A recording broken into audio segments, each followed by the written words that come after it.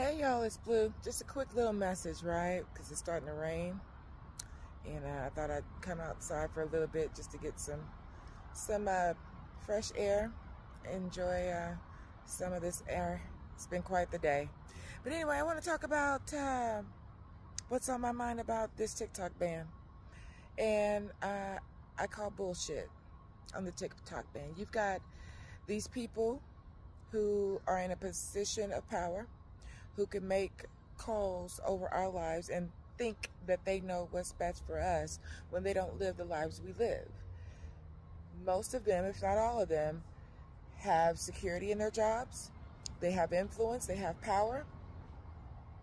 The people on TikTok are just trying to live their best lives, whether that means that they're just like me, that just want to just share whatever's given to them, whether they're of a more entrepreneurial spirit, where they're, business owners and making a living in a country that it's hard to get ahead without robbing Peter to pay Paul.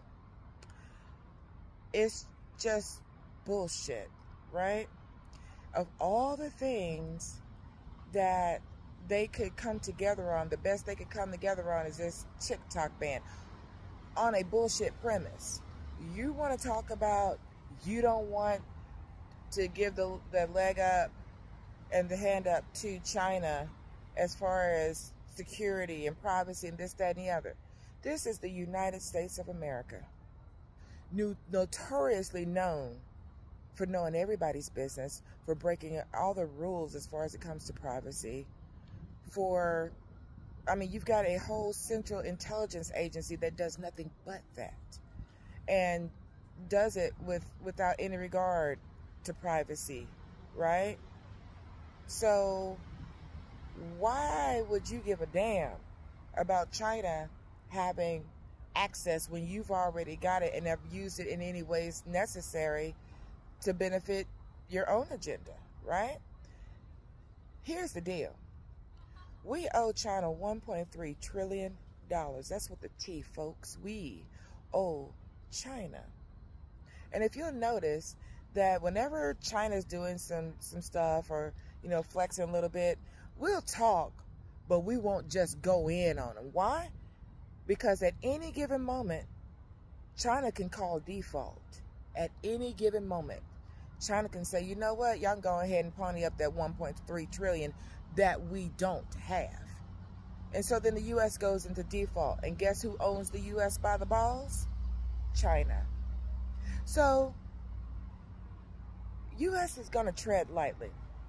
They're going to call this, they're saying in this bill that they're not going to shut it down, but that China has to give ownership of their proprietary business, their intellectual property, to the U.S. If that's not a strong arm, I don't know what is. Now, if China says, oh, that's the ball you want to play, well, okay, well, we're going to call default on that 1.3 trillion that you owe us. Pay up. What the hell are we going to do? So the U.S. and our folks who are making these decisions need to think again.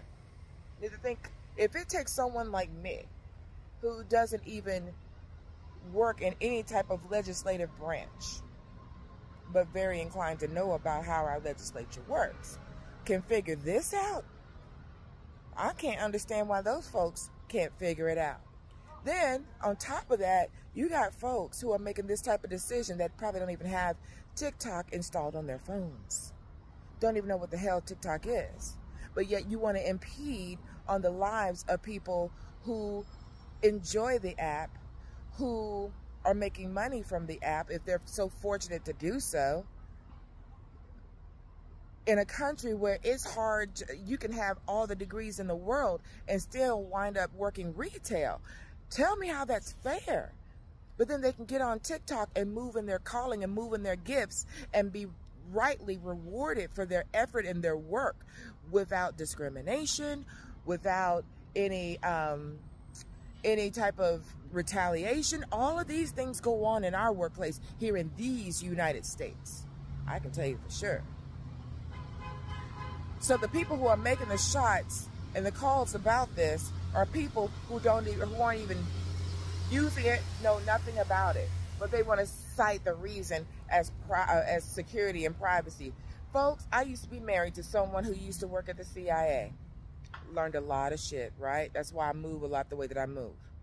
And one thing I will tell you is this: they've got those satellites up there that are running around, and at any given moment they can put in your coordinates and turn that little satellite towards your house on a good Sunday morning while you're having coffee and reading the newspaper, and can literally see the page number of the newspaper that you're reading.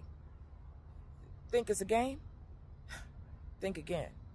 So we talk about privacy. If anybody's concerned about somebody having access to information and privacy, it's the U.S. We've got a social security number we have to put everything on. You're tracking us by the number.